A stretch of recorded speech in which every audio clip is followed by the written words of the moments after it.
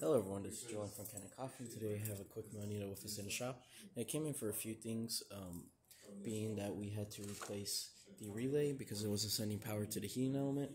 We also replaced the steam wand knob here, as you can see, or the stem, the entire assembly, due to the gasket in the front, and of course these gaskets leaking out.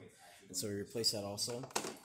We replaced the OPV, shower screen and gasket, and also, I believe, the pressure step, which is located in the back.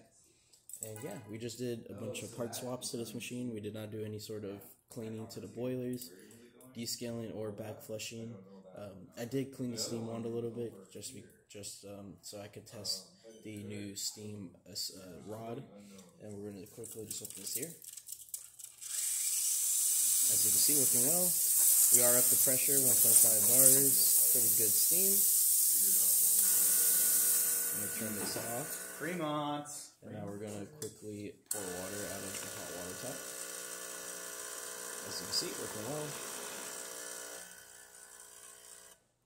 And then we're going to turn on the glue pen. As you can see, water routing through that heat exchanger also. And that's about it for this repair. If you like this video or any of our other repairs on our channel, leave a like, subscribe, hit the bell. Thanks for watching.